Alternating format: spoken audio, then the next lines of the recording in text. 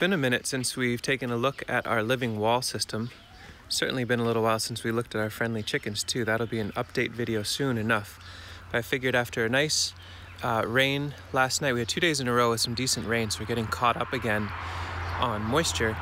And the living wall is just growing like crazy, thick as anything. So let's take a look and see how things stand. Definitely some issues here or there, but overall it's doing really nicely, so stick around. I'll start here with the long view from across the road. Here's the east side, thick enough that you can basically see the roof of the house, and that's about it. And the west side, which from this angle has now filled out enough that you can't even see that there's a high tunnel just on the other side there. A little more gaps here or there on the west side, but overall pretty legit, and a little room in the driveway. I have to prune every week or so, just enough. Basically, I walk out to the point where a normal person in a car or truck would be having to figure out who's coming or going and prune things so that it's safe enough for us to come and go and for visitors to come and go. But this has filled out to the point where you're hard-pressed to see a drop of light, especially on this side.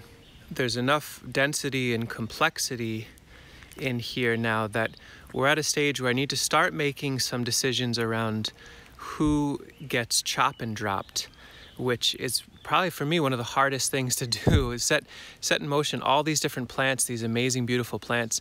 And we want to keep the diversity because there's resiliency in that. So we need to basically, like, how do I prune my way through here so I can get in to do some management in there? So is it like, do I cut some of the hazelnut? Do I cut some of the sunchokes? Do I cut these Japanese walnuts that volunteered because some squirrels planted them in? Are they going to get too big? It's a little hard to say.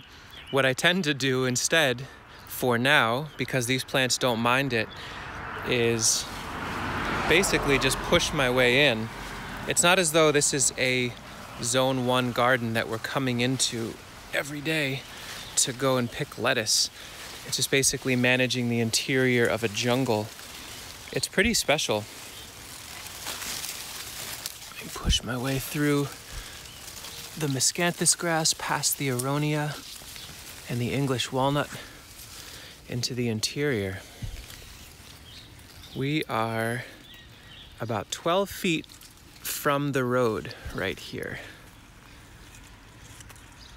The road's over there. You'll be able to see the car go through, but this is what the inside of a thriving living wall looks like mid-season, and this is in a cold climate. You can see here's the English walnut.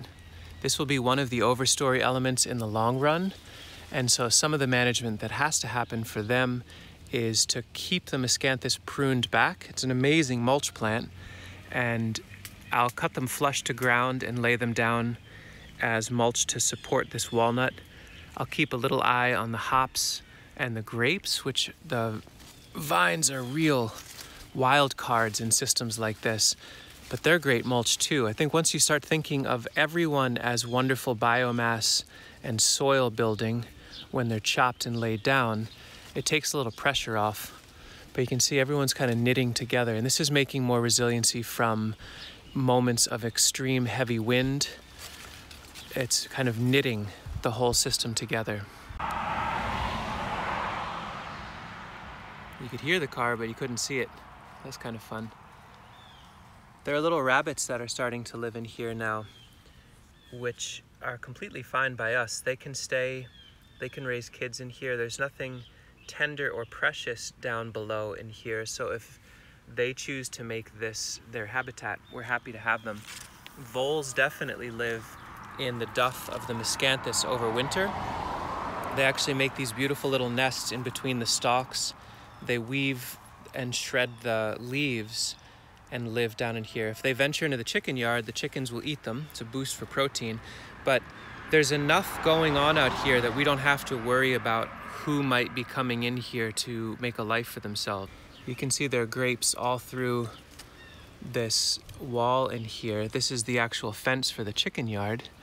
And between the grapes and the hops, it gets dense enough that in a little while, the wild birds will more likely than not make another round of summer housing and nests inside of this.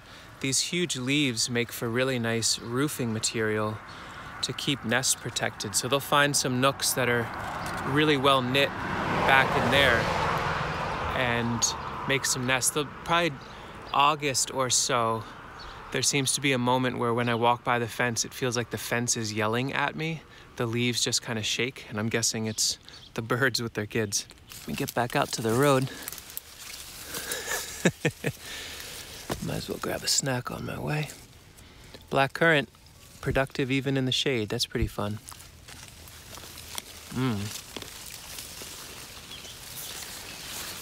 So if I were designing this space for ease of access or for a U-pick operation, it'd be a miserable failure. But for density, you can't beat it. Probably about 40 different species in there, 25 of which could have some catastrophic failure, and we'd still have some coverage from the road. Nature's been very helpful in filling out some of the gaps in here too. Certainly to your eye, this could read as just complete weediness, and that would be a true statement. This is an or barely managed scene right here, right next to the road.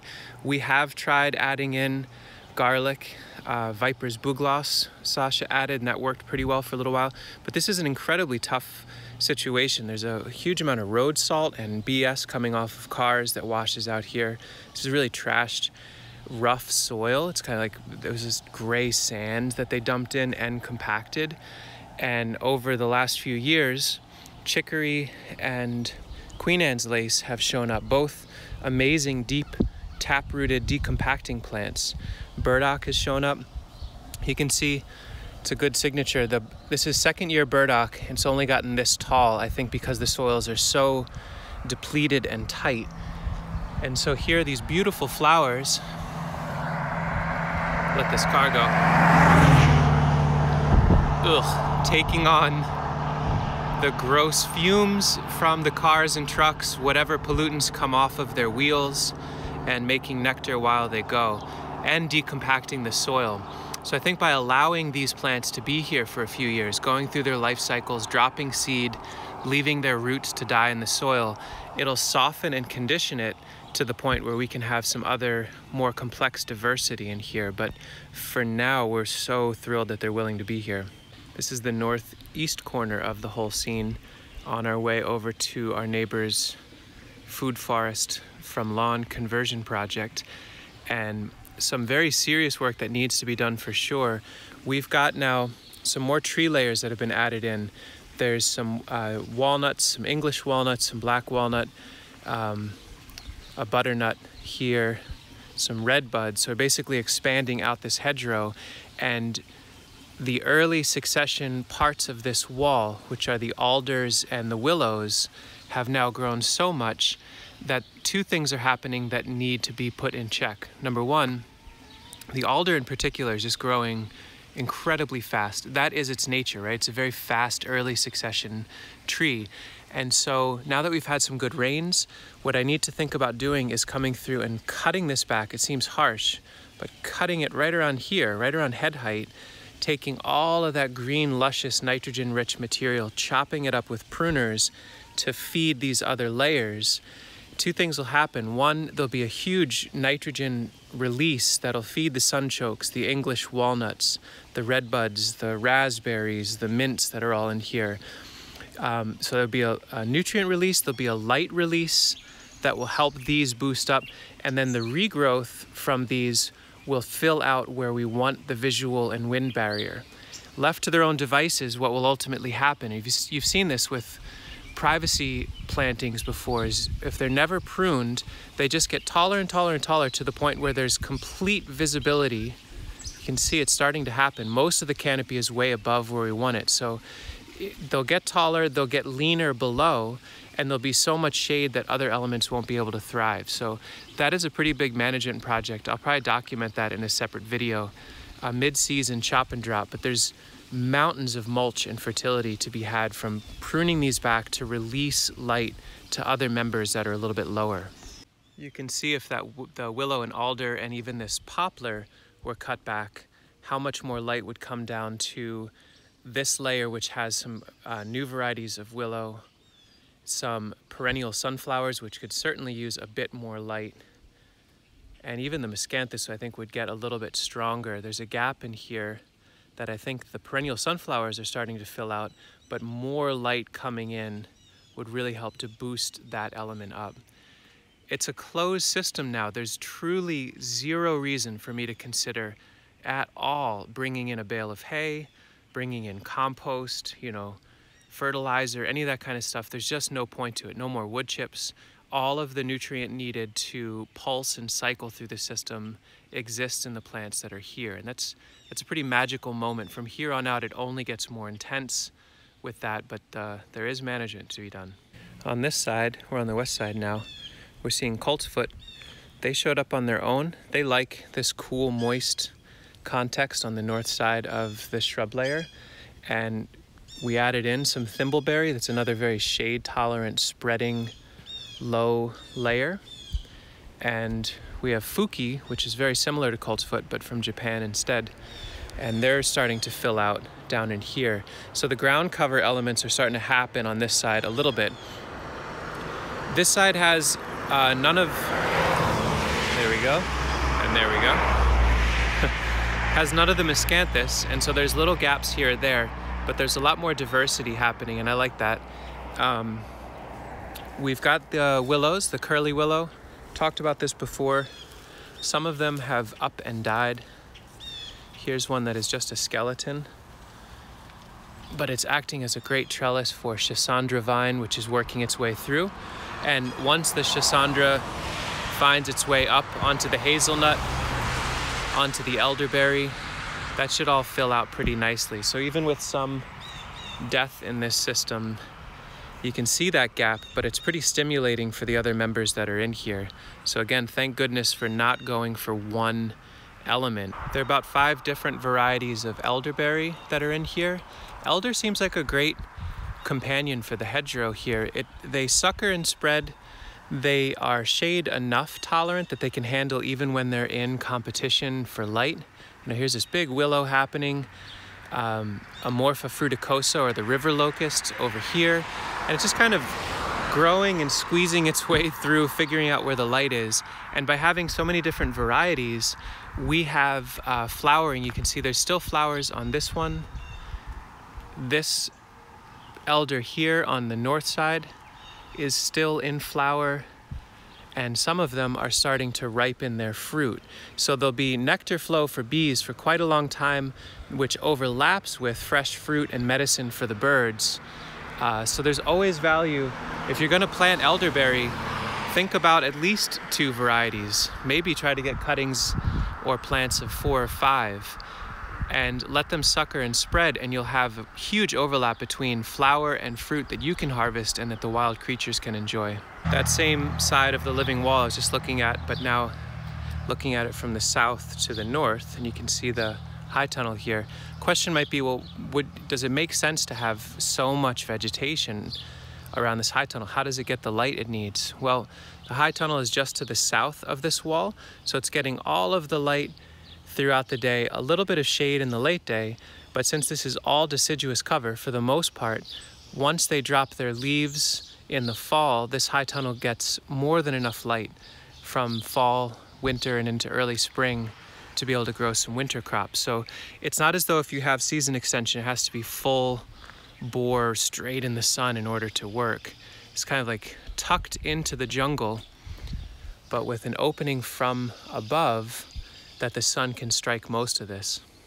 Not much room between the high tunnel and the wall, but again, being on the north side, I'm happy to have these hazelnuts reaching over. They're not blocking any light to crops on the inside, but they're also, I think, helping to keep this side of the high tunnel cool. So as it draws air from the outside, it's actually cooling down the tunnel during the season.